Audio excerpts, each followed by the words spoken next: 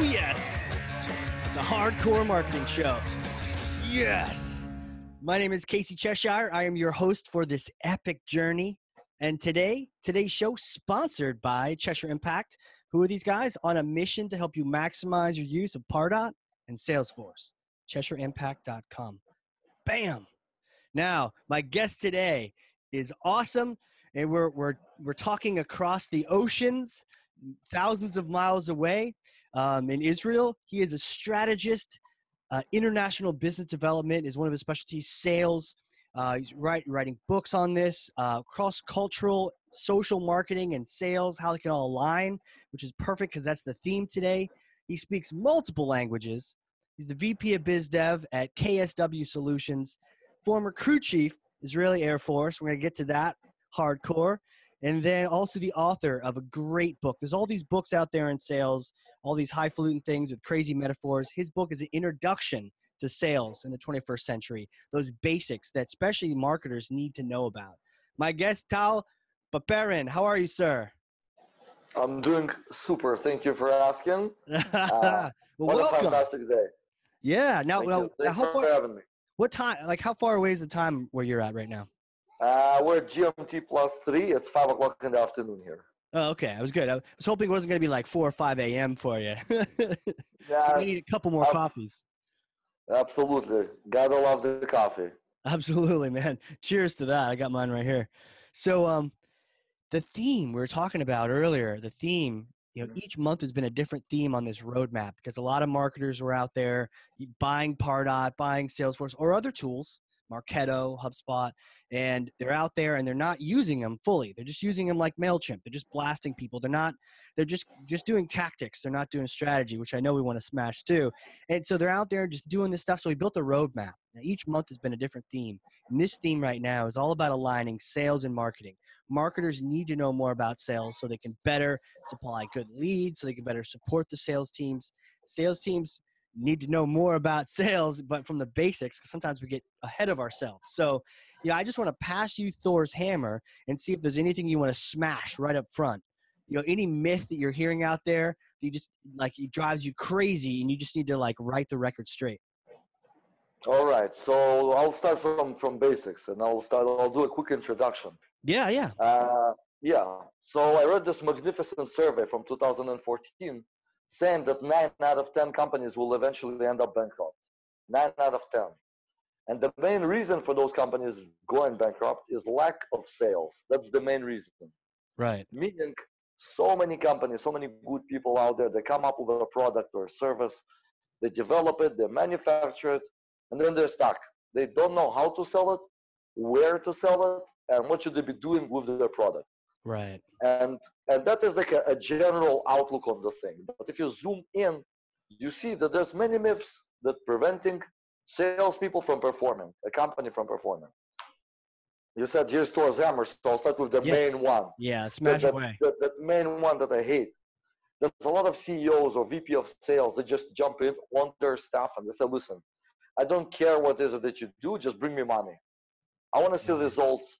I want to see money. All I care about is the bottom line. Right.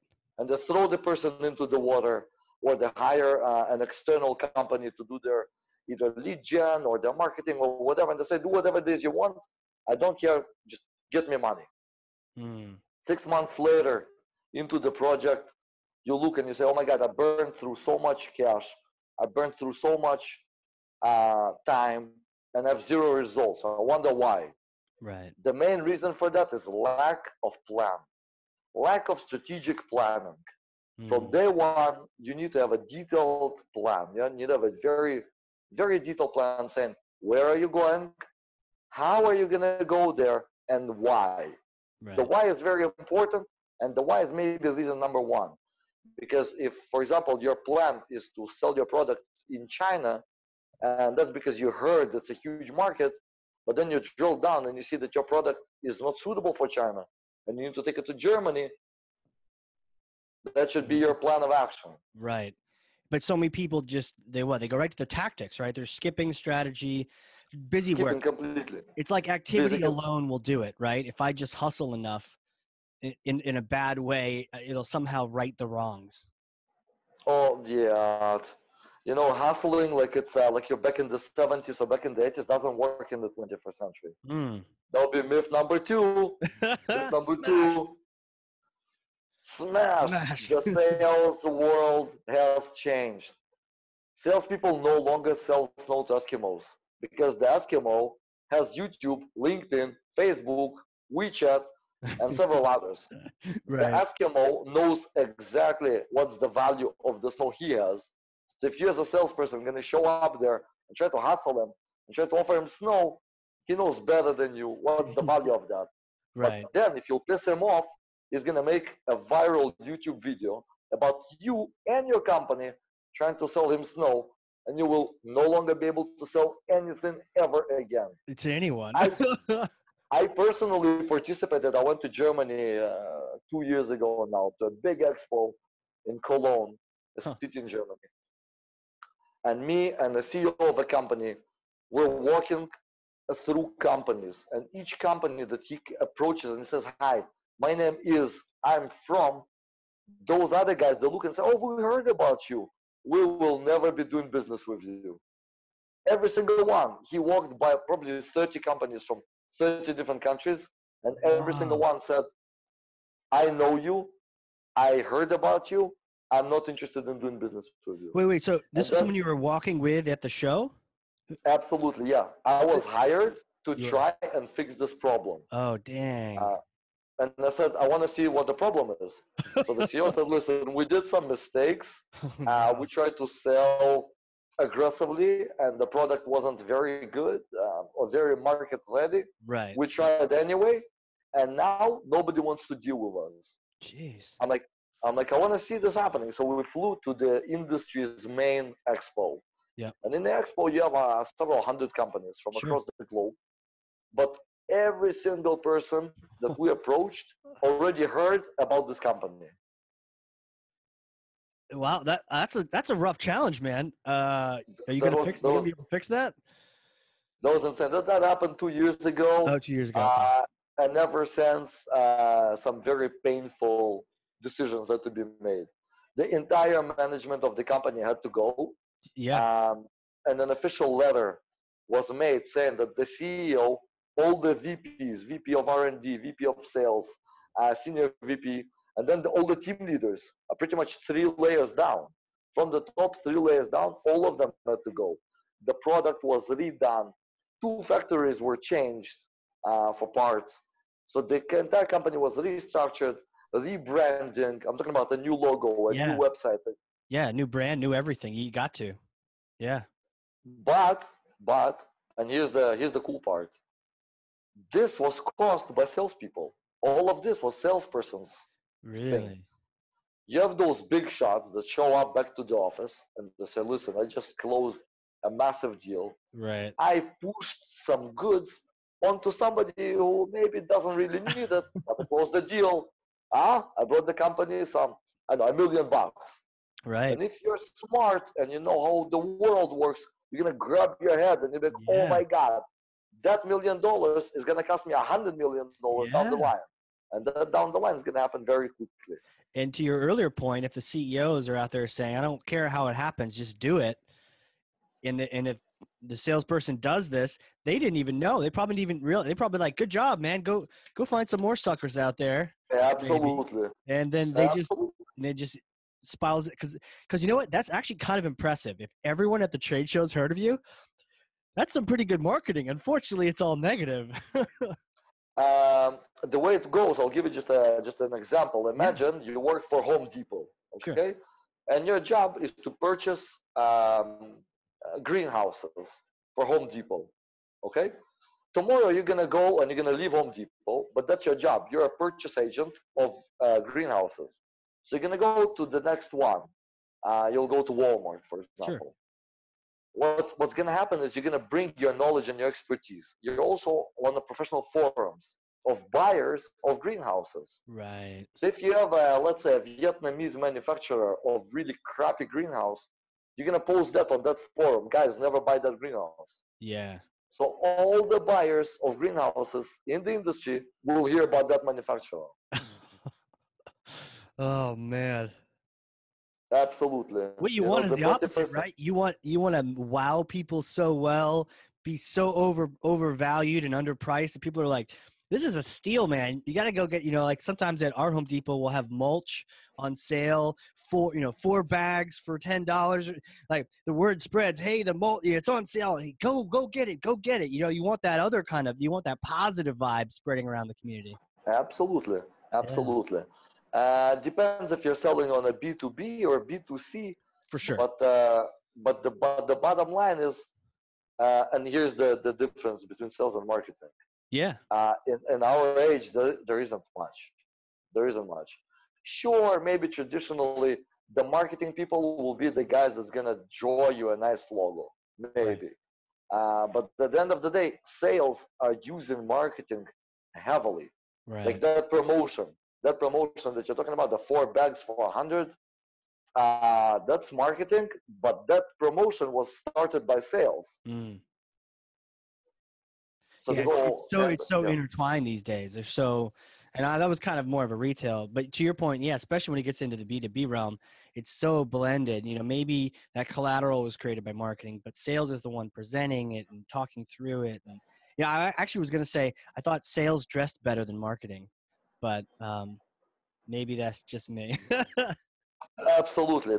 That's also a great way to tell who's the sales guy is at the Right. big expo, the big convention, Yeah. is by the suit. Is Yeah. by the suit. That's why if you want to get attention and you want people like come over and like treat you like a VIP, come to a very important event in shorts and a tank top, like a white wife beater with stains and Yeah. maybe a can of beer. Show up like that. I had this, like I learned this on my Did own. you try that? Uh, Did you try that once? it went the opposite. I showed up to a big event and I was wearing a tuxedo, Wow. like everybody else were. And there were Yeah. two guys in shorts and flip flops and tank tops. So I'm like, who the hell let those two bozos through the Yeah. door, Right. right? And I come over to talk to them, and I'm like, so what do you guys do? Like, are you in the kitchen or what? Are you janitors? What are you doing? And they're like, well, we have a world's largest online retailing website. I'm like, what? What's your turnover? They're like, it's something like 80 million euros. I'm like, 80 million euros a year. Like, yep. I'm like, that's bullshit. Like, where's my phone? I googled them. Yep, those are the guys. World's like largest in the field, and they come into an expo in shorts because they don't care. Wow. Did a lot of people want to talk to them to find out what's going on, or was that? Apparently, I fell asleep and I missed this entire trend. But the Yeah. trend is like, so there's a few personas that I like, a lot of like authors. I Yeah. really Yeah. like I really like James Keenan.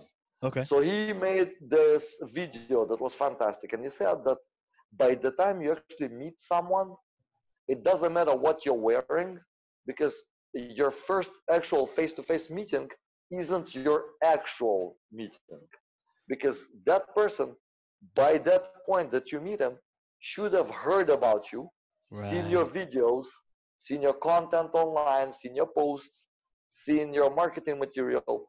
So he knows all about you. So pretty much it's irrelevant what is it that you're wearing. The guy knows who you are. I used to put many like videos on different platforms in a Yeah. suit and a tie. Now I'm just talking to him in a t-shirt. Yeah. Because I got old and tired, probably. Too much ironing. Too much island. Too much work. No, I love that. The first face to face isn't that first time you meet them in person. They've heard about you. Absolutely not. They've seen your videos. They've seen your posts. It's so true. It's so true. That's what Absolutely. helps me out. Yeah, I show up and they're like, "Who's this guy?" Oh, it's Casey. He's the man. No, I'm just. But like like they maybe read that thing or they heard about Cheshire Impact. They heard about hey, you're that company, great. And then you're right. It doesn't matter as much. Maybe there's like a check or a check minus depending on how you fit. But at the same time, the bigger part happens before you even meet. Yeah, that's a good one. Absolutely. It's like the United States is a huge place. Israel is much smaller, and the business community here is very segregated. Interesting. So I went to a startup accelerator where I live. But do you know what it is? Startup Accelerator? Yeah, Yeah, yeah, yeah. yeah. So I show up to one of those, and I was just a guest. I wasn't even a speaker, and I'm sitting in the crowd. Yep. And at the end of the speech, there's a mingling kind of an event. And I go outside, and I had four people coming over to me to shake my hand. They're like, "Oh my God, you're this guy from LinkedIn. We watch every single video of yours." Really? I'm like, I don't even know who you are. I have no Right. idea. That was very embarrassing. Some of those people I actually knew. Um, Isn't that uh, hard when you're not sure if you should know them or not? And you're, hey, great to see you. Great to meet you.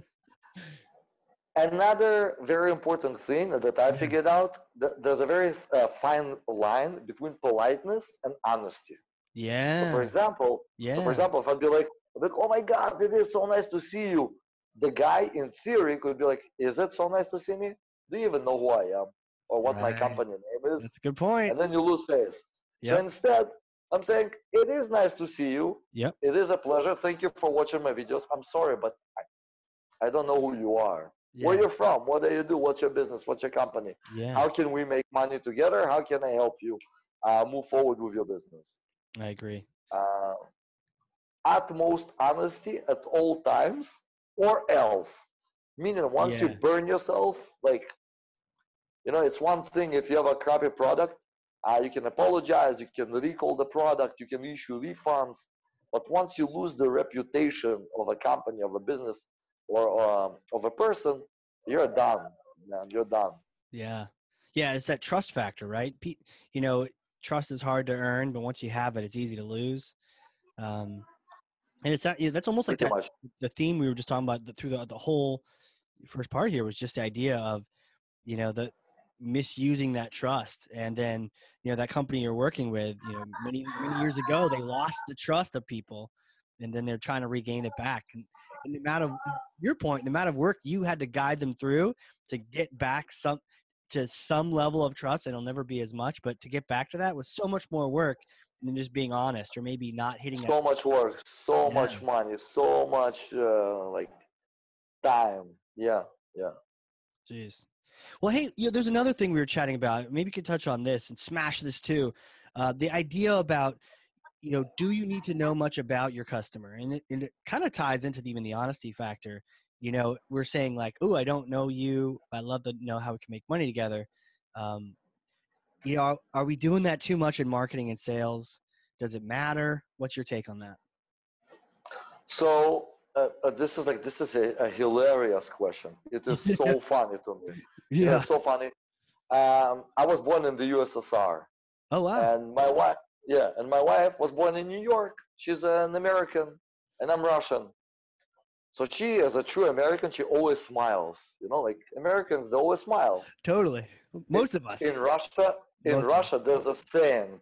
When you're in the Soviet bloc, the saying goes, "If you smile, that is a sign of a mental problem." So if you show up to a business meeting and the first thing that you do would be to smile like you're in the States, people will treat you like you have a severe mental problem. Oh, Now, if you'll no. continue being an American and you'll continue smiling through the meeting, people think that you're a clown that could Oh, no. that could and should be used, and you will be used. Now, if Jeez. you're not aware of that and you don't know that, your first instinct would be, to be yourself, to be an easygoing guy, to shake everybody's hands, to smile, to laugh. That's gonna burn you. That will make Really? you the clown at the meeting. Wow. Now, that's just a personal meeting, but imagine you're doing that as a B2C campaign. Right. Okay, right. So that's one example. Or another example, I know many companies in the States or in Asia that are trying to penetrate the Eastern markets, the Eastern European, like Russia and Ukraine. Yeah. They're significant markets, and those companies are trying to get in there. So like for example, me and you, we met on LinkedIn, Right. and we use Facebook. Yep. So those companies, they're gonna hire a company that specializes in Facebook ads, and they're gonna start a Facebook campaign with Yep. their ads. targeting Russian audience. That would be a very dumb mistake because in Russia they don't use Facebook.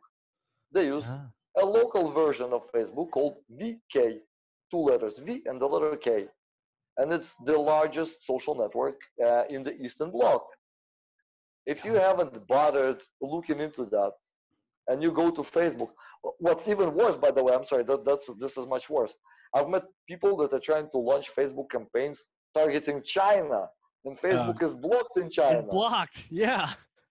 I've met companies that are doing that. I met people that are doing like YouTube videos in Chinese, trying to gain customers from China. You know, Such a and such a yeah, miss. the Chinese virtual world is like based around WeChat, for example. There's many other, Yeah. uh, or or Google isn't the search engine. They have a different search engine called Baidu is the main one. Right. Same as in Russia, you have Yandex, for example. So all of those nuances are bringing us back to the point you need to have a plan. You need to have a plan, and in that plan, it needs to say, I am going to target China. And the way I'm going to target China is Mm. by doing this and that. And at least, what you can do is to read about the culture, to read about the company and the people. And what's best is to actually hire an expert, pay him for like, I don't know, 2 hours, 5 hours, 10 hours of work, bring Yeah. him over to a company and give a presentation. I'm a big believer into outsourcing things. Yeah. For example, I can build a website, but if I want a professional website, I'm gonna outsource that to somebody else.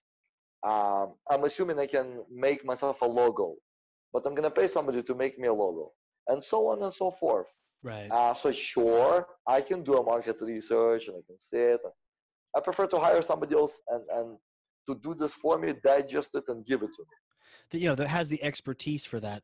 Um, it's so interesting. Even just learning about that fact about Russia and the business dealings. I wonder if that even extends into like B2B. You're sending an email campaign. It has a bunch of people smiling. You know, but you know what's also funny? Now I don't know whether to smile or not when I'm talking to you.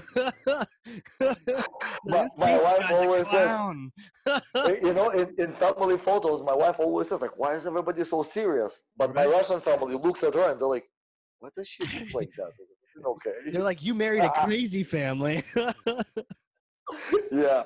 Oh man. Yeah. You know what? It's funny. I worked for a company in the US that was owned by a company in Belgium, and they were dictating the marketing campaigns for us to send. And so Mhm. they would routinely send us the campaigns. Mistakes, like the problem with that is a different English, like British Yeah. English versus the US. We're spelling stuff in Canada, we're spelling Z's with Z's, and all sorts of different things are different. But I remember Mhm. the funniest thing they sent me was this marketing email campaign to send to every one of our US customers. And it said, Happy Gooseberry Season. And I'm like, what's a gooseberry? I've never heard of a gooseberry. Really? It's the big berries, right? Yeah, It's green. okay. I guess so. You see, hey, it worked for you, but we don't have gooseberries, or if we do, it's not a thing. There's no gooseberry season. Yeah, I wish Definitely, someone yeah. a gooseberry, like if you want to be silly, you could. So that would be the equivalent of being a clown over there because you're like, happy gooseberry season. It's almost like saying, hey, happy hug a secretary day or something. That's even a little bit easier than a gooseberry. They're like, no, Yeah. you must send this thing out. Why? No one's gonna, no one's gonna get it. That makes a lot of sense. But yeah, you gotta change and you gotta adapt to the different places you're at. And to your point, I flew through China one time and I was just still in the airport. But it was funny. Pretty much half of my world was shut down because I was using Gmail for email. That's Yeah. not Yep. working. Facebook, that's not working. I was pretty much down to using Yahoo and it just kind of, I don't know, listen to music. Yeah. Yeah. It's so Yeah. interesting. You gotta know the company and you gotta do the research. You gotta put the time in. And to your point, hire some people that have domain expertise in that area. Absolutely. And of course, that would be yet another, not myth, but a problem in the sales world. Yeah. Salespeople are very cocky. They're very No. self-confident. They're very full of No. themselves. Tell me it's So not the worst, so. Oh, of course it does. And the worst place ever to be in, I'm assuming, would be a sales convention. That's ridiculous. Everybody are trained to sell to each other. Oh. Nobody's listening. And then Yeah. like you leave and you're like, I told you, like I showed them. It's very hard Yeah. in sales as a company to do things right. No wonder 9 out of 10 companies are going bankrupt. Right. Sales is a process, and this Mm. process involves different departments. Yep. Uh, like for example, I've been to many companies where the engineering is the one that dictates sales. Ooh. An engineer comes up to sales and they say, "This is the product." Sales say, "Listen, the market say that the product needs to be adapted a little bit better." Right. But the engineer says, "Listen, this is the product, sell it," and that's it. So same goes for market research and for engineering. It's a tough game. Sales is a tough game. Right. You know, it's interesting. There's a company in the U.S. called Drift. I don't know if you heard of them. They do like Not chat. for me. Yeah, it's interesting. It's kind of a retake on chat. So, um, it if you get to a website, pops up a thing, and it to start with, it's like AI. It's a robot that talks to you at the beginning. Hmm. So that way you don't have a bunch of humans talking to a bunch of people that don't want to talk to you. But eventually, if you're just typing or clicking a path to follow, there's different paths it'll take you down. It can also answer questions for you. But if you're just like, you know what, I want a human, automatically drops a human in place who's like, hi, how can I help you? So it's a cool technology. It's out of Cambridge. It's pretty popular. But the reason I bring them up is because it's probably about 2 months ago, they had this big post where all their users were saying, we really, really want this feature, like feature X, whatever it is. And they had already mapped out their engineering plan for like a year, or at least a couple quarters. But because they got so much feedback from that, they actually scrapped all the plans and they said, we're going to do this feature now. We're going to do this first, and it'll be out like in 2 weeks. And it was like that was a really cool thing, because normally companies don't, they're not agile enough to do that. They're not listening maybe, or Hmm. they don't have the power in the right place to really advocate for the customer. Absolutely. And like if you have that ability to answer the market needs quickly, Yeah. that's the name of the game.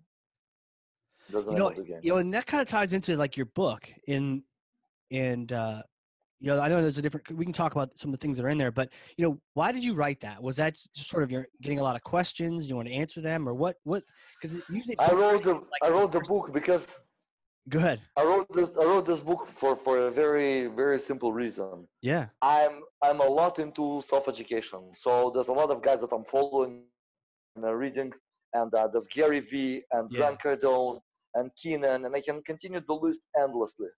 I'm a big fan. Yeah. All of those guys, they're offering a very special, specific insight into sales. Do this one thing. I would call this like an advanced learner books. They are the next level. They're like the university of sales. But I'm coming from the field, and I've noticed that so many, and I'm talking about like so many people that are in sales, in marketing, CEOs of companies, of small businesses, of startups, Yeah. they have no idea about basics. They Yeah. have no idea about basics. I'm talking literally every day, every single day. I talk to at least 5 different C-level people all over the globe that are saying, we don't need strategy, we don't believe in marketing, we don't need leads, we don't need cold calling. We People say, I just want to see money. Right. That's the bottom line. But then you say, listen, to see money, you first need to be meeting people. Right. To meet people, you need to be calling people. To call people, you need to mail people or generate enough interest on your social media or your website. Right. People like completely oblivious to this. They don't know. They're like, people don't even know what lead generation is. People Right. don't know the difference between a lead and a prospect, and where do you get those leads? How do you get those leads? So many people, I'm a big fan of social selling. So many people are into social selling. Yeah. And by social selling, they mean that they sit in the office on Facebook all day long. And then when their management says, what is it that you're doing? They're like, oh, social selling, but it doesn't work. It sounds like a myth Dude, right there. Smash that Dude, thing. like, dude, watching viral videos on Facebook is not social selling. No, it's Clicking not. likes to your friend's post isn't social selling. Social selling is when you, on social media, bring value to Mm, other people, to other businesses. You know what? Even if it's your face daily, but the words coming out of your face actually benefit other people, yeah. that would be social selling. Talking about yourself is not. There's another thing, and by the way, here's marketing. There you go. Yeah. If it's just your face next to your kid's face, next to your wife's face, well, maybe that's called brand exposure. Yeah. And there's, there's amount of things. Yeah. If you do 90% brand and 10% value, you're not social selling. Mm. You're in marketing, and the product that you're marketing sucks because that's not how you do it. Right. There's a ratio. The ratio is like, I know, 80% value, Ooh, I like it. 20% exposure of some sorts. There will be social selling. I like that. 20% exposure, 80% value. That's the real social selling. It can be as simple as your face. It doesn't have to be some grand thing, some super edited thing. It's your face, and the words coming out of your mouth have value for the person Absolutely. watching it. Absolutely, Mhm. because people who will be watching this or listening to this or Yeah. or whatever, people don't expect from you to have Hollywood effects in your videos.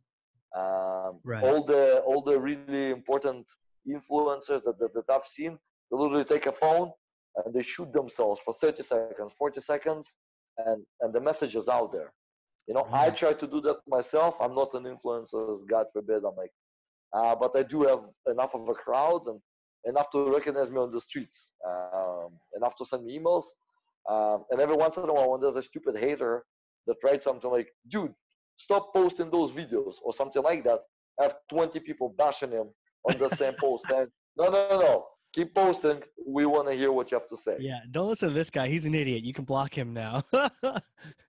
Well, I'm blocking people. Absolutely. Yeah.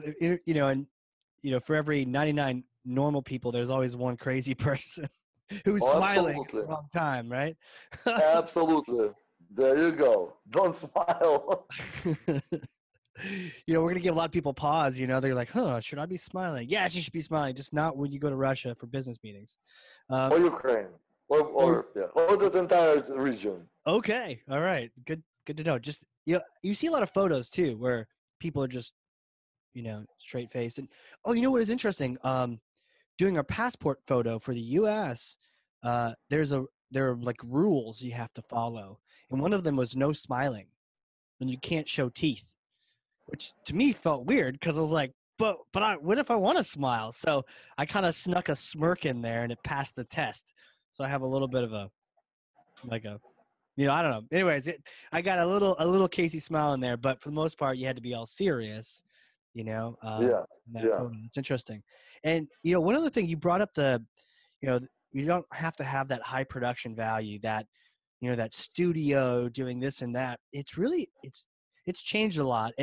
In the past, especially for video, and I know you're doing videos on YouTube, and they're showing up on LinkedIn, and people are just like, thank you, because value came out, and that was the important part. And I think we're getting to realizing that that's the important part. Like, you and I were chatting, we're in our offices, we got our cool artwork, and we're just hanging out, and as long as we're giving people value and we're not just here pitching our own stuff all the time, then to your absolutely, point, that's the social selling, that's providing value, that's the right thing. absolutely, We don't need to be in some absolutely. crazy studio, and more people can start doing this now because it doesn't require some crazy level, a whole studio. Yeah, Yeah. yeah, yeah.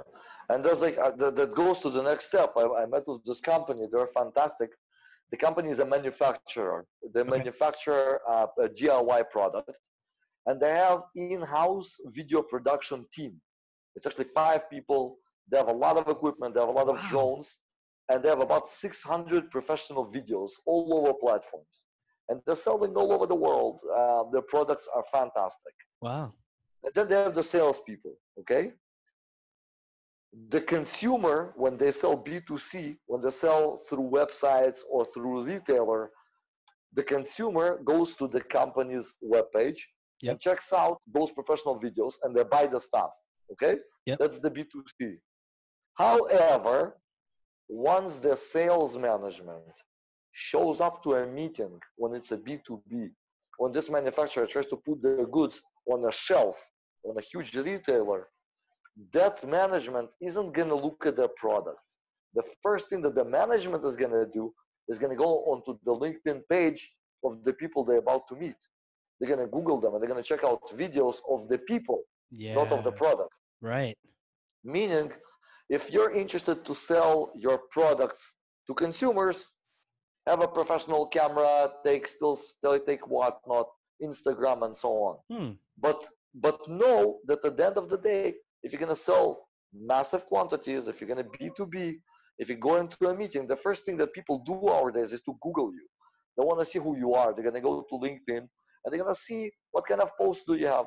What is it that you're talking about in your Right. videos? They're gonna go to Right. your Facebook page and your YouTube page. They don't care if it's professional or not. Right.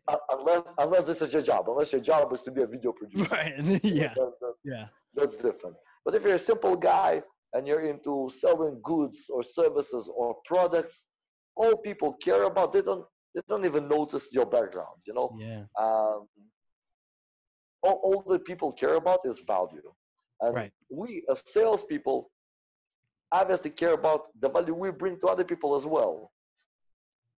It's so much easier when you're in sales to sell to somebody who wants your stuff. And the way Yeah. the other person, the way the other person would want to buy your stuff is if he sees the value. Right. So our job is to just show value, show the Mm. value of the product, and show the value of ourselves as the salesperson.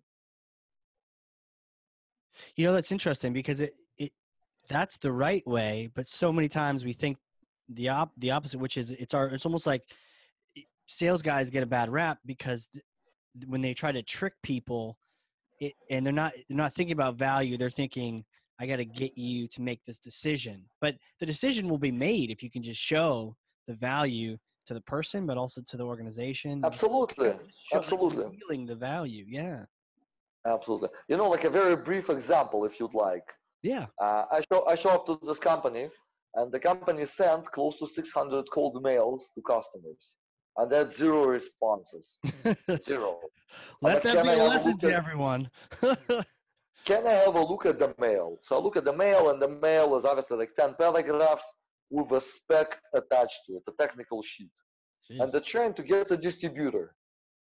They're trying to get a distributor in all of those countries in Europe for their product. So they're saying, here's the product, here's what it does, here's the specification, and attach C drawings. I'm like, okay, now let's delete all of that and Yeah. start from scratch. And you start by saying, hi, my name is, Yeah. here's my profile in LinkedIn. I work for this company. And what I'm trying to sell is this product that I know will bring you money if you sell it. Right. That's it. One line. My product will bring you money if you sell it. You buy it from me for $5, you'll be selling it for $20, and you'll have a huge line of buyers because I know that it works. Here's a proof. Here's social proof. Here's what Yeah. people saying about my product on Facebook. Yeah. Boom. Pretty much the Totally. next week they start getting like hot leads incoming. People like, I want to buy, I want to be a distributor, I want to sign a deal, Really? I want to come over. Did you send another version of the direct mail of that physical mail? Yeah. That's what I'm Yeah. saying. Instead of all of this crap about me, my product, my product. I'm like, you're gonna make money by selling this product. Here's Right. the product. Here's the proof. Here's me. That's it. Like I don't know literally if you 4 lines. I don't know if you have it, but it'd be awesome if you should probably keep for yourself like the before and after, of here's what it looked like. Maybe you blur out the low, but it's so wow. I mean, me. It's all saying me, right? Me. Here's the specs. Me. This is what the product does, and this is all about you. What's in it It for all you? start. It all starts so wrong. Like Yeah. usually when you bring in a new sales guy into a company that sells, I don't know, machinery or shoes. It doesn't matter what. Right. What's the first thing that you do? the first thing that you do is you teach the sales guy about the product.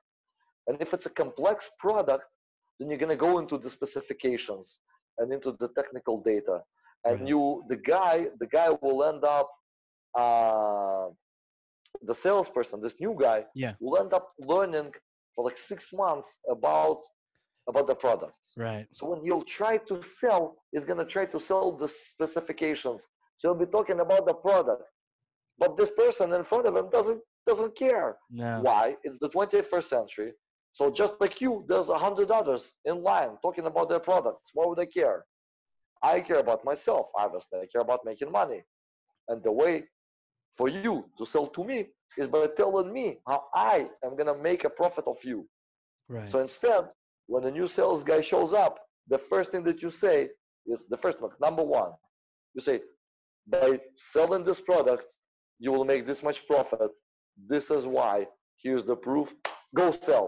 If they need more data, they can talk to our engineering department. Right. Yeah, it's almost like learn about the customer, learn about the result first. Like details, you Of can always course. find out. No big deal. But And this is like a yeah, very arguable approach. So many people argue about this. There's a few very specific fields in which the end consumer is looking to the salesperson as the professional in the field. right. So you obviously need to know a lot about it. So whatever I just said doesn't negate the fact that you of course need to know about your product. Right. Obviously, you Right. cannot be selling something and the consumer is going to be like, so what does this do? And they'll be like, well, I don't know. I have to call engineering. But Right. by the way, it's better if you have to choose. You need to know more about the product, the competitors, the benefits that the consumer will get in the B2B. You know, um, because the Yeah. B2C is obviously slightly different, but still the same concept. Still the same concept. You know, Like this if you is look at them, yeah. yeah, go ahead. Sorry. No, no, go No, ahead. no, no, no, No, no, no, no, no. no, no, no, no, no. No, no, no.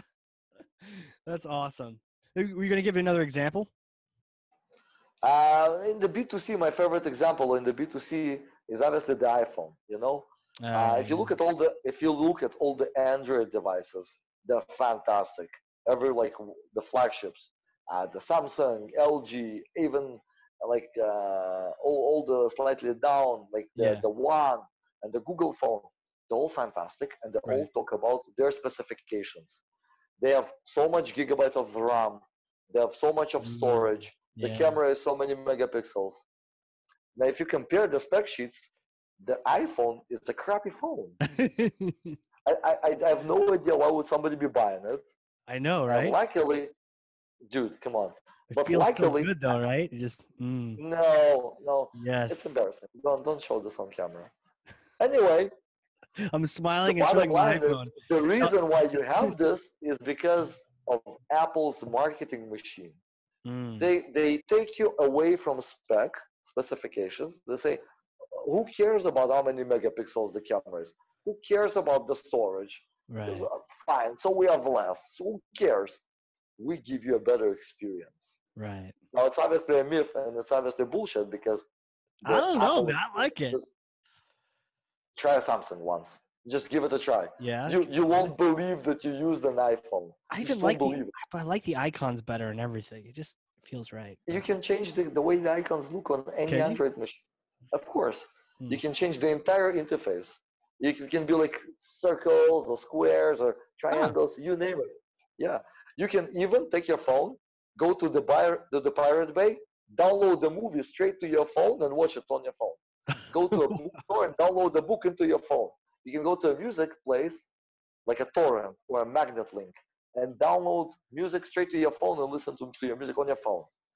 You don't Huh. need to be connecting it to any iTunes. You don't need to convert it. Any Android phone plays like 20 different formats, all the formats. So the only reason to have an Interesting. iPhone is there's no reason, but the marketing is fantastic.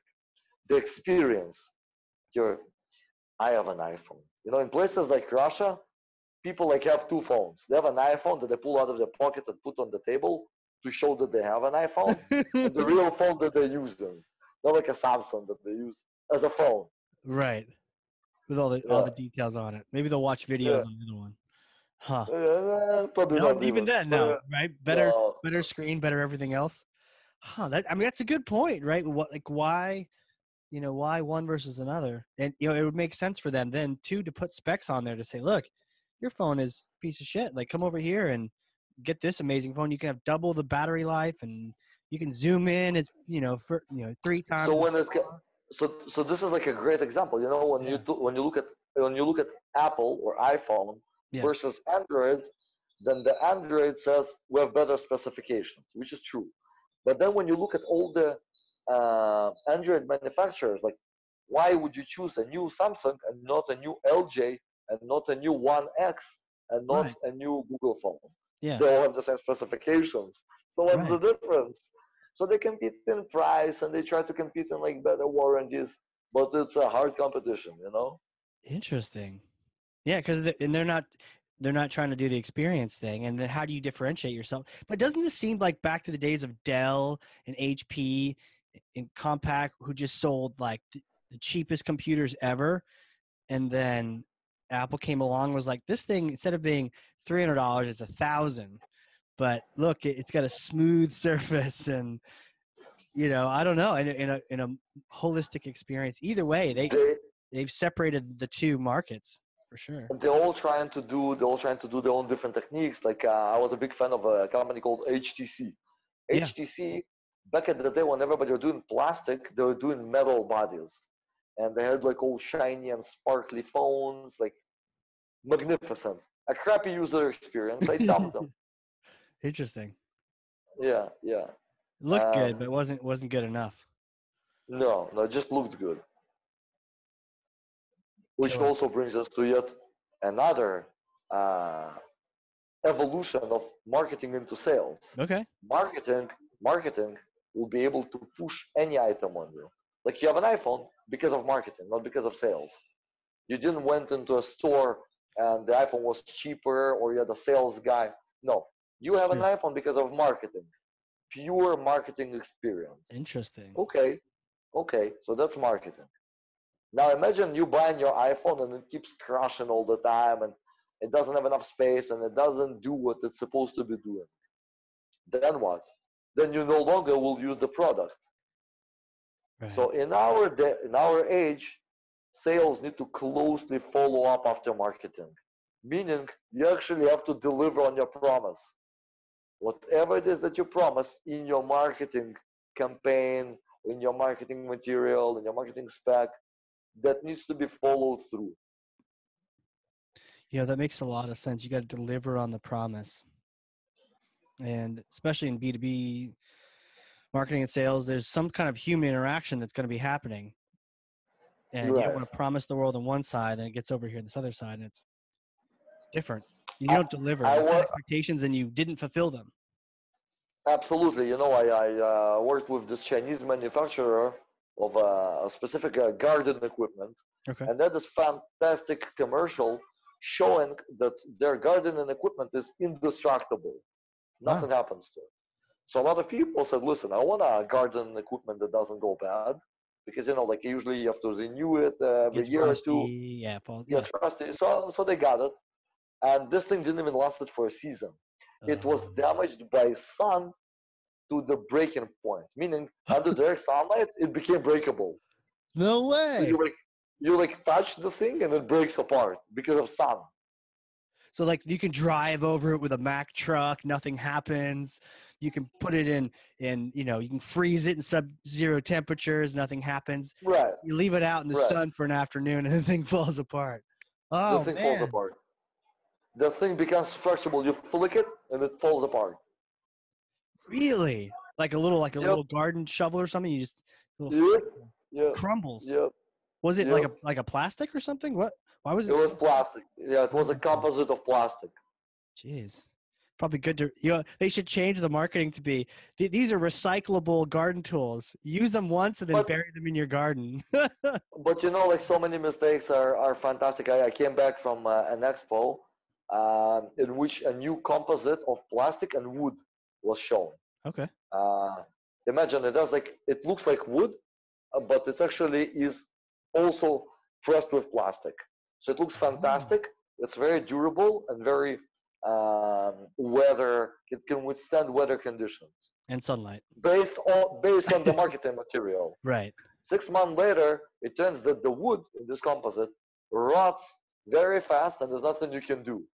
So it literally dismantles. So if you have like whatever, I'm not gonna mention the products, Right. but if you have a product made out of this material, the product falls by itself, falls apart.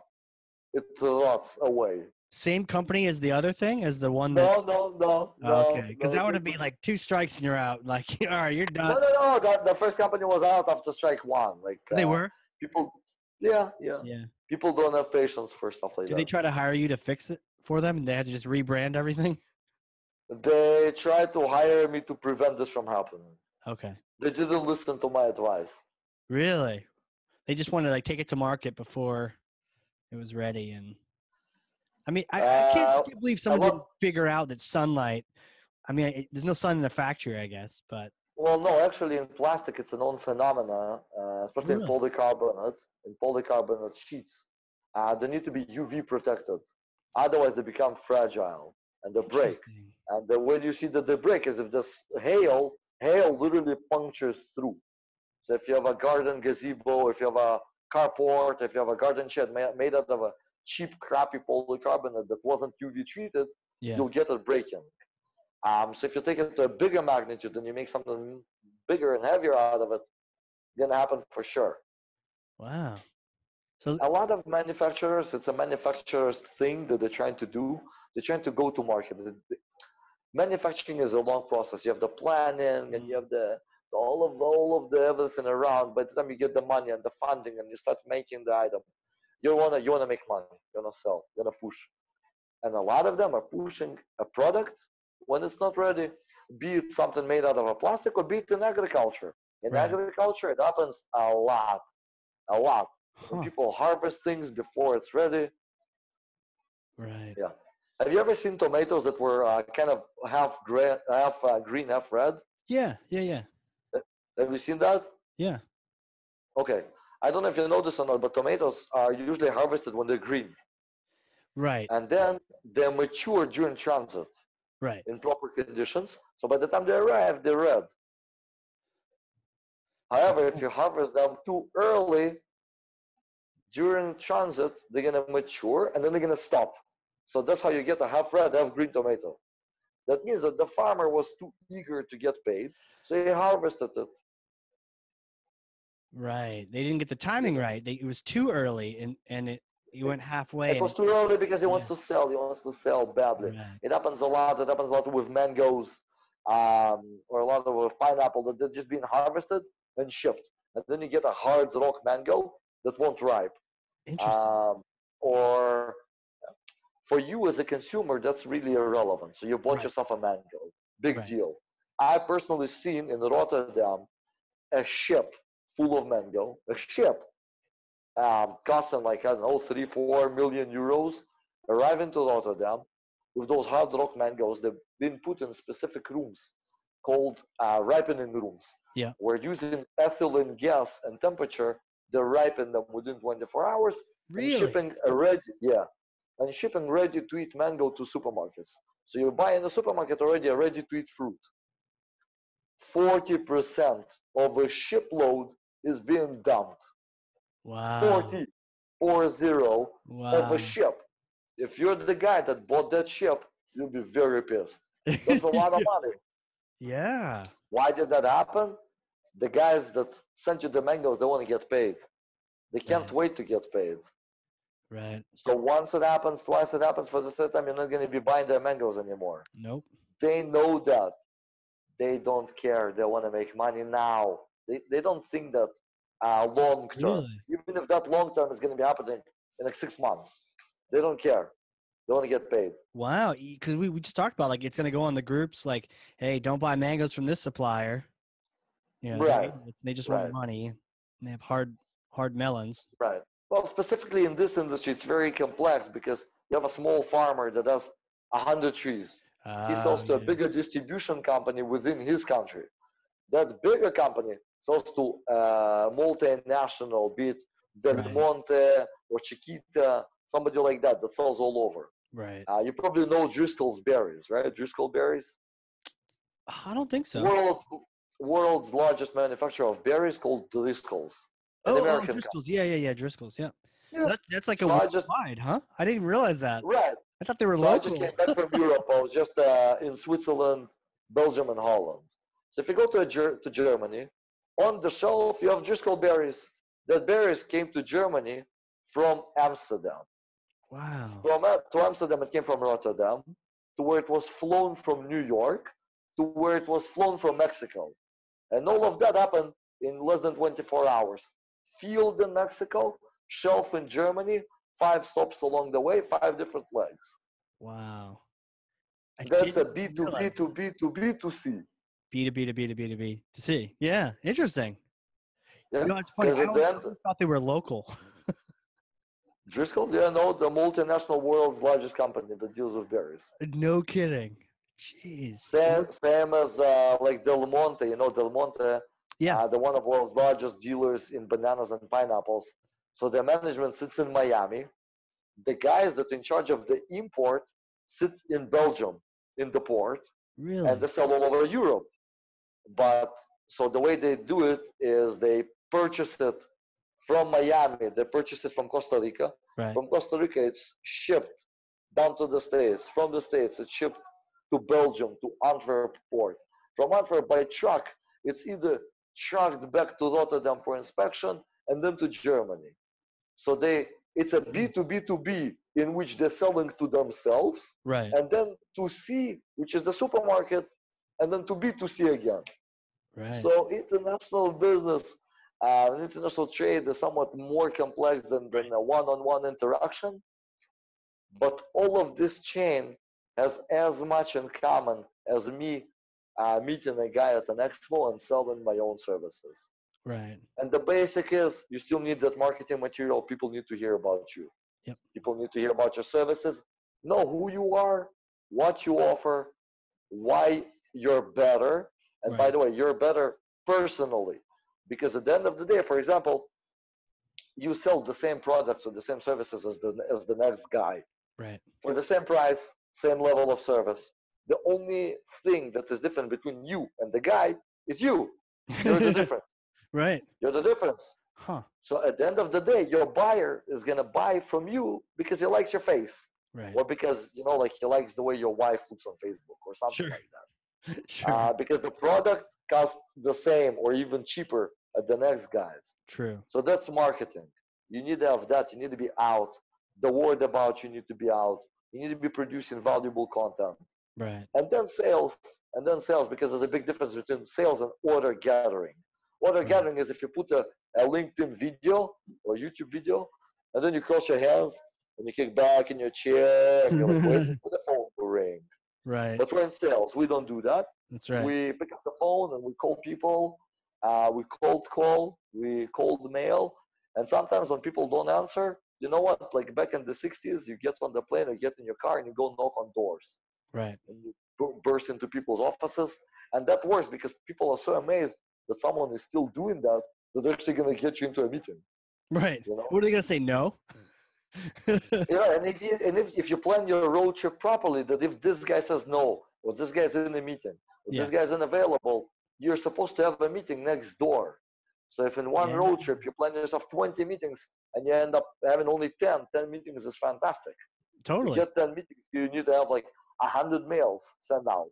Yeah. So yep. Interesting. It's interesting. I looked at Driscoll's website, and they don't have gooseberries, so I feel good. But I'm on the American side of their website, so maybe that's what it is. I just Um, had gooseberries in Belgium. I love gooseberries. you just see, Gooseberries, yeah. I need to go get one apparently. No. It's a very taste-dependent thing. I'm not Oh, sure. okay. If you Okay. never had one, don't have one. So you're saying I smile too much? I probably won't like it. Nah, I have like I don't know raspberries. Bitter berries of Europe. They're probably bitter because of the soccer too. Probably. I used to live in the UK, so I used to be a big fan of Manchester United. Oh yeah. But since then, I'm not that much into football. Yeah, and I mean it's going on right now too. And I was, Obviously, France crushed Belgium, but I couldn't believe Croatia beat England. I mean, all these little upstarts That's funny. getting in That's what there. happens. That's what That's what happens. that's exactly what happens. Or the fact that Croatia beat Russia, like how does that happen? People getting cocky, and every time you're getting Mm. cocky and you think that you're the big shot in the neighborhood, Right. you're gonna go down. Yeah. Like Xerox, like Nokia. Do you Yeah. remember Nokia? Yeah. You had only Nokia. That's it. No, Was it? there's no other phone. You Yeah. had Nokia, and then you had what? Ooh, Siemens? Who did? Nobody. Nobody. Nokia. Nobody. And Yeah. now what? They're Now there's 1,000 different kinds. no, but now they're gone. Now Now they're they're gone. gone. Are they really gone, or are they just like a small player? Eh, now they're a small company, probably owned by Chinese, if I'm not Yeah, mistaken. probably. Probably, and they manufacture like 3 devices for kids. Right. Right. Sad. Well, this has been cool, man. Who are you? How you have all these experiences, and you really have this experience in the international business scene, which is really interesting to hear about. And it sounds like you started in Russia. Just take us back. Like, what kind of things have you experienced along the way that really shaped, who you are, how you got into sales eventually, and all that? Okay. I was 8 years old when I came to Israel with my mom. Okay. Just me and her. Just me and her. And back in the day when I was coming here, the Soviet government would confiscate all of your property and your passports uh, at the border. So they say you want to leave the Soviet Union, leave, but you're leaving empty-handed, nothing. So we Wow. came to a new country with nothing, Really, just like, the clothes, not just the nothing, clothes. You don't even have your Russian nothing. passports or IDs or No, anything. no, they would confiscate, they would strip you away of your citizenship, take away all of your high school and university diplomas, because the Jeez. state gave you the education, so you'd come with nothing. Okay, Wow. so I show up to Israel, and I was aware of that, and pretty much, I don't know, like 6 months into our new life here, I had some kind of friends, in third grade, and I wanted to have some money. But dude, Right. we just came and we barely can feed ourselves, barely. Yeah. Because like, I knew that I'm not gonna go to my mom and ask for money. That was Right. ridiculous. Right. I was probably 9 years old. I would never ask her for money because that's ridiculous. Right. So I went to do market research to see who makes money and whom can I compete. At the age of Wow. 9, Wow. so I went to this very touristy area on the beach, on the front walk, Okay. and I saw that there's a lot of like toys made out of shells. Like the little souvenir toys that you have Yeah. made out of Sure. shells. I'm like, okay, I can do that. So I went and I got myself a small tube of super glue that cost like nothing. I don't even remember where did I get the coin to get it. Hmm. Then I went to the beach with an empty cardboard box and I gathered shells and then I glued myself a bunch of those toys. I made like a little Pac-Man out of shells, like Wow. bunnies, and like I found a starfish, and like made a bunch of that. I went to the promenade, and within 30 minutes, I sold a full crate and made like a dude like probably like a third of a monthly paycheck, an Wow. average monthly paycheck for an adult. I'm like, Wow. what? That Right. was like So half that an was hour. so that was many lessons that I learned. Yeah. If you want something, go get it. Go get it. Nobody owes you shit. Right. Do it yourself. Go get it. B, proper planning Yeah. followed by a proper follow up and Yeah. a proper execution will inevitably get you the result. If you plan and if you follow the plan and you execute, you'll get the result. It's like physics. Sure, there's Right. forces of nature, but if you check the market, you see that there's buyers for these goods. You can make the same. You as a salesperson more attractive because I'm a 9-year-old boy hustling everybody with a crate. Of course, they're gonna buy from me and not from a touristy thing. And I'm Yeah. also like 50% cheaper. Of course, Better I story, better those are the price. lessons that last like up until today. I follow all of those lessons. Wow.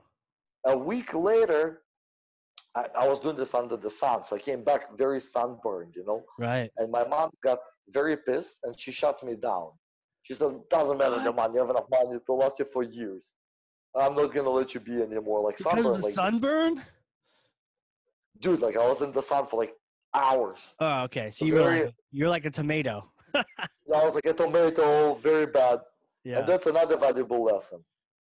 Make sure to avoid management. Yeah. Right? Management, management will shut down any initiative, even if it's profitable, if they have a somewhat else opinion other than Right. yours. Right. You bring profit, you show the profit, you generate income. The management, for some reason, disagrees with your tactics. They're going to shut you down. So Always true. remember the management. Always remember the management or avoid the Yeah. management. But either way. So that was me. Then I grew up like pretty much any other kid. But unlike any other kid, I worked throughout all summer vacations. Totally.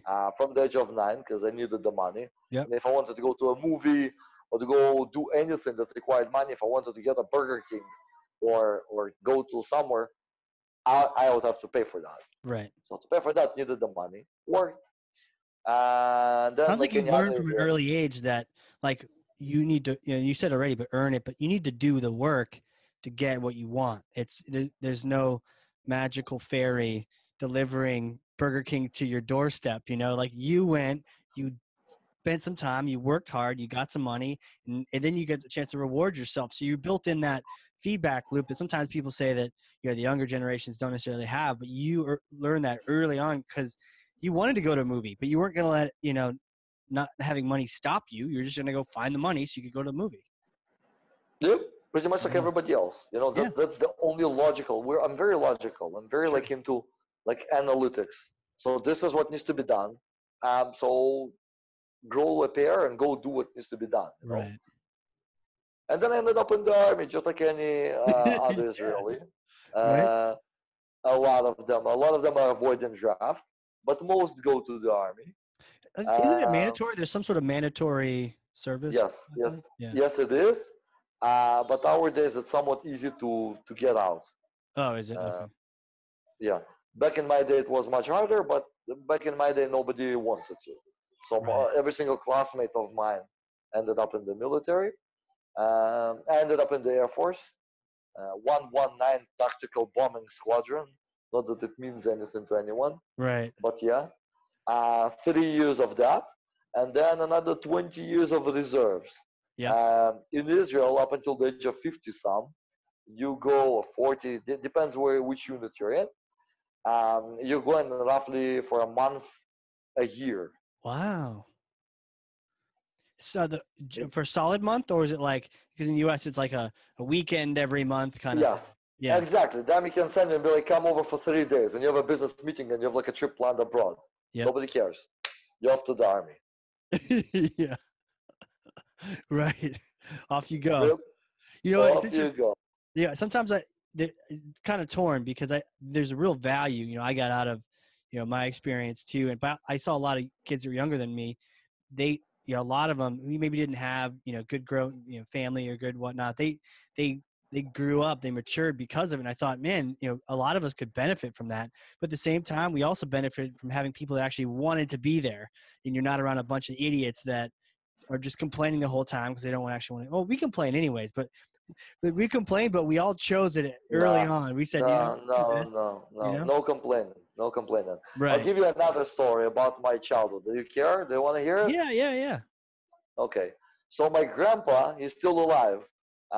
He, by the way, came to Israel with my grandma, my mom's Okay. parents.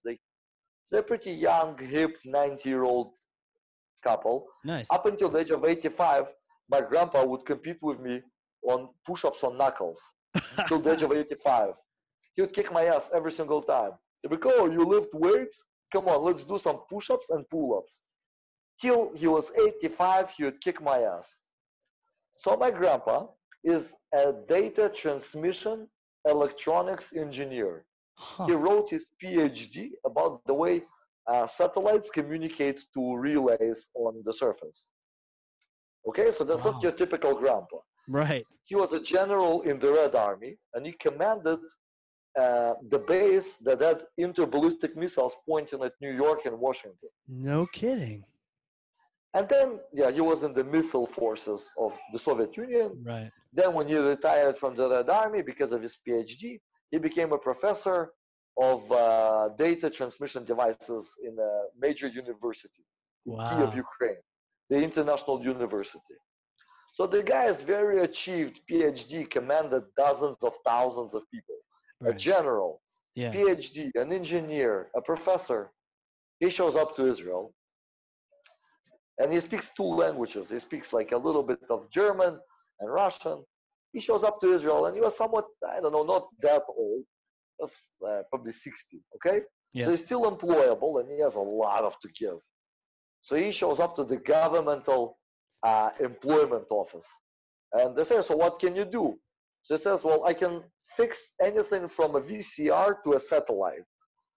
I know how to build a mobile communication network in case of a nuclear strike. I know all about like, you name it. Yeah. And here's my education, and here's my diplomas and everything. And they said, we have the perfect job for you. Uh-oh. And they sent him to cut down dead trees in the forest with convicts. Wow. That's a mess. Because for various reasons, that was the way you would that was the way you would treat an immigrant in Israel back at the day. Got it. Okay, but Grandpa smiled, gave everybody the finger, and said, "I survived so many different things that this is a joke, and I'll show you how I'm gonna climb out of there." So he went and he started cutting down trees. Yeah. At the age of 60, a general, a professor in the university, an engineer, cutting down their trees. And then Jeez. he got himself a diploma of a VCR technician. And then he got his diploma reinstated. But then he said, you know what, screw this, I'm going to go into politics. So he became the vice mayor at the end of the day with a nice, cozy office. So within 2 years, without language and without anything from a forest with convicts, where you could, go downhill and be like, my life is so bad. Like Right. I had such a great job and I had an apartment and now I have nothing. Yeah. So he said, nobody owes me nothing. Right. If I want to change my situation, I can. It's only up to me. I need to like roll my sleeves up, tighten my belt, and go do what needs to be done. And that's the lesson that I learned Jeez. for life from this guy that I'm gonna go visit tomorrow. Him and Grandpa with my kids, his grandkids. You know, That's awesome. so those are the people that like shape your life. So there's always Yeah. two different attitudes when you look at a situation. And the situation is overwhelming, and we all, me and you and everybody, we end up in a situation that's overwhelming. Yeah. So you can either go get drunk and hang yourself, Mm. or burst in tears, or you can man up, maybe still get drunk, but then go and deal with the situation. They go Go deal and with deal it, with it. man. Yeah. Go deal with it, because every situation is possible to be fixed, to get out of. Um, Everything has a solution. That's so good. Man, he general, like the chips you can get on your shoulder, right? Like general is up there. That's not like a captain or a colonel. You have all these people that do exactly what you say, that do, yet you're a professor, all these students, you are in control, you're in power, and then you have it all stripped away. Man, I'd find it hard for me to not be bitter in that situation, but yeah, but he just climbed out of there. He's like, I'll cut some trees down, and then started working and shifting and changing and doing things. But he didn't just stay in the woods. Sounds like he was doing things after the fact. Getting that Of course, shirts, of getting course, diplomas, working the he, politics. That's really cool. of course, absolutely. Because he immediately jumped up because he's into command and power. So then, Right, okay, I'm into that. That got stripped off. Okay, I'm just gonna go and get it again. right. What is the line? What is the plan? That's How do I true. get that? How do I get that? So he built himself a plan. He's like, I don't have the language. Okay, so the first step is I need to teach myself the language. I need Right. the people. Okay, I need the people's support. How do I get people's support? What's the population? who's going to be my target? Okay, so let's say there's three different groups of people. There's the Right. working class, there's the rich people, there's the bitter immigrants. Whom am I going to target? I'm not even going to target the bitter immigrants. I'm also going to go target the working class. Those are the people that are going to vote for me. What do I need to do for them to vote for me? Mm-hmm. And like it's a step-by-step plan. He built up the plan, he executed it, and obviously it works because any plan built properly without any interference from like forces of nature is going to work out. You Right. know? Yeah, because you also you plan for the when it doesn't work out, you have a plan and you adjust, you adapt, you go from there. Is he going to challenge you to push-ups tomorrow when you meet him? Meet up with him? So he got himself arthritis probably 3 years ago. Follow push-ups. Arthritis. Yeah. So he said that's how the knuckle push-up started. It was normal push-ups, but then he got arthritis. So he said, "This is a challenge. So what am I gonna do? I'm gonna Right. go do push-ups on my knuckles with arthritis." Dude, you don't even read about stuff like that, and then you No. tell me about U.S. Marines. Come on. Oh, please, dude. I grew up doing knuckle push-ups. I don't even. It Yeah, doesn't even feel right doing it flat on my hands. Like, what is that? right. On one hand, like on one hand, Yeah, one hand, one finger, a couple fingers, right? A couple finger push-ups, right, and then I'm right, clapping with one hand as I jump up from that. right. No, no, they're into sports. We're very into sports. Yeah, Uh, I have to go do some that's, push-ups after this, man. Make sure I stay on yeah. top of my game. I literally was running in. I just came with my three kids. I go swimming with them. Oh yeah, So it's weights in the morning, weightlifting in the morning, and swimming in the evening. oh, that's awesome. You got to stay active, and doing it with the kids too is important. I actually, speaking of push-ups, I taught my son how to do push-ups. I think it was yesterday or 2 days ago. We were just doing a little workout, waiting for the ladies to get home, and he's 5, so we're like, no, That's no, no, fine. push yourself up like this. And okay, now keep that back straight here. Keep your body. So it was kind of funny just teaching these things and doing sit-ups together. I'm like, okay, sit on my feet. And I'm gonna do, and then I'm gonna sit on your feet. And it was just cool. It's cool to involve, the kids in the workout so they see Absolutely, what it's like to stay fit and healthy and active. absolutely. Well, this has been cool, man. I don't know if you've seen the clock, but time is just like zapped by. Yes, I Pretty did. quick, man. It's pretty well. Pretty This has quick. been awesome. Thank you so much for coming on here. This has been Absolutely. great. Thank you for having me. I've got like pages and pages of notes over here been taken. Whoa, It's been awesome. fantastic. So thanks again, and for everyone listening, Absolutely. we're gonna have show notes. All the different things we talked about. We're gonna put some descriptions in there for you and links.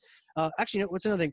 How can people connect with you? Is LinkedIn the way to go? Where should people go to connect and maybe just find out more? If you Google my name, Yeah, I'm the first result. Tal Paperin, I'm the first name. got If it. you type in KSW Solutions, that's the website. Got it. Facebook, LinkedIn, website. The website have all the contacts, the WhatsApp, the phone numbers, emails, you name it. I'm very easily accessible by any means of communication. Definitely. And we'll put a link to the book as well, because that'll be important. And then also, people can start getting some of the videos that you've been doing. Just, connect with you on LinkedIn. It's a great idea. Absolutely. Cool. Well, thanks Absolutely. again, man. It's been awesome. Thank you. Thank you. And this has been the Hardcore Marketing Show. We'll catch you all next time.